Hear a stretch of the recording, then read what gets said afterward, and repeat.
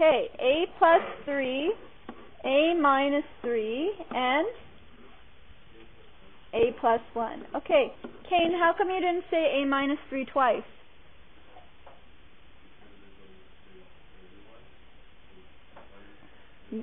Yes, exactly. We're only looking for what's common. So even though both terms have a minus 3, we only have to write it down once, okay? That's the mistake I see a lot on tests. These kids write it twice. You only have to write it once. But I chose very simple numerators so that we can illustrate each example how we find the new numerator. So if we're looking at just this rational expression, there's a 1, the original 1 in the denominator, but for this particular rational expression that I've drawn the box around, what are those binomials, or what is that denominator missing in order to match our common denominator? So I'm trying to make this look exactly like this. What is it missing?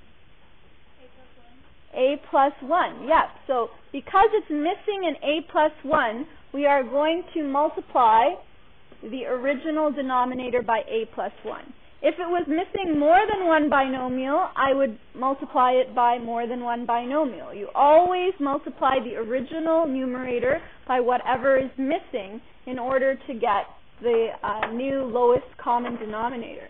Same thing for my second term. Now I'm focusing on this rational expression. What is it missing in order to match up to the lowest common denominator? What binomial is it missing? Yeah. A plus 3. Good. So this question is a little bit simple because 1 multiplied by anything is still that term. So my numerator is simply going to be a plus 1 plus a plus 3 all over a plus 3, a minus 3, a plus 1.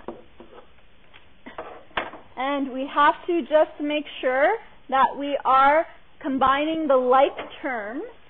So a plus a is going to give me 2a. 1 plus 3 is going to give me 4. And my denominator stays in factored form. Now, can I leave my answer like this? Is there anything that I have to do to the numerator? Jamie? Yes, we always want to make sure that things are in factored form in case once you factor the greatest common factor out, you may be able to cancel. So I'm going to take the greatest common factor between 2a and 4 out. So that leaves me with 2. And inside my bracket, a plus 2. And in the denominator, I have a plus 3, a minus 3, a plus 1. In this particular case, we do not need to cancel anything out, but you do have to leave your questions in factored form. On the Unit 2 test, especially the test center test, sometimes I've noticed that students go from factored form and then you try to combine it, but you can just leave your answers in factored form, okay? Keep that in mind for Unit 2 and 3. Unless you cannot factor. Okay, let's go to a little bit more complicated of a question. I'm going to go ahead and factor my difference of squares. I know that's going to factor to x plus 3, x minus 3.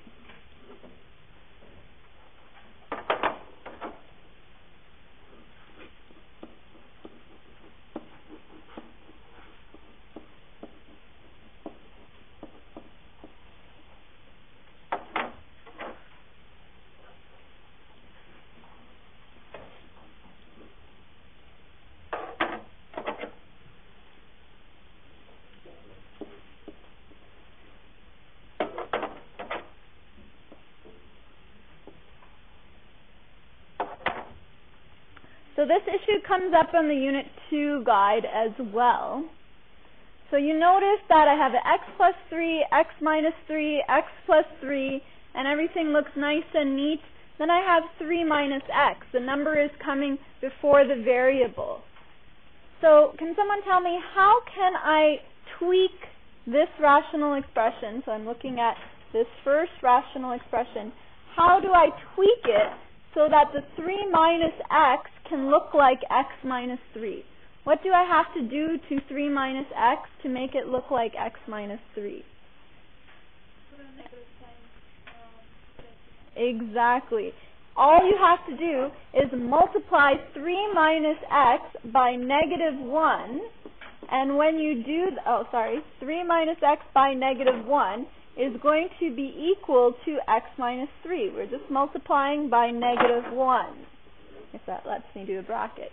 So to make it even simpler, so that's the same as,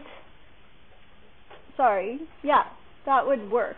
So all I really have to do in order to get x minus 3, change the 3 minus x to x minus 3, is I'm going to multiply the numerator by negative 1. So all I'm doing is multiplying the numerator by negative 1. Essentially, I'm multiplying the whole term by negative 1.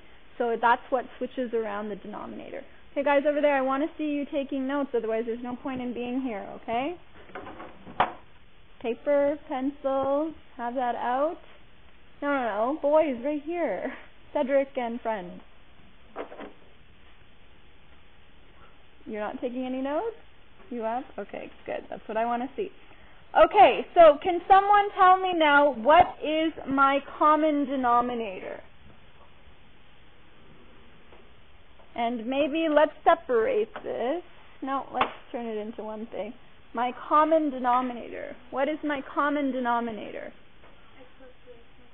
Good. X plus 3, x minus 3. That is my common denominator.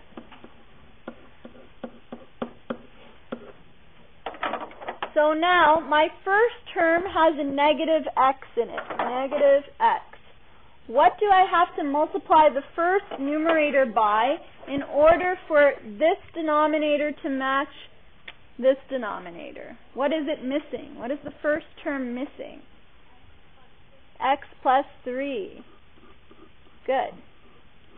So that's for my first term. For my second term, remember that this subtraction sign belongs to the x. So now it's a negative x. For here, this positive belongs to the 1. Okay? So if I take negative x again, what do I have to now multiply the second term by? What is the second term missing in order to match up to the common denominator? What is the second term missing? Yep. X minus 3. Good.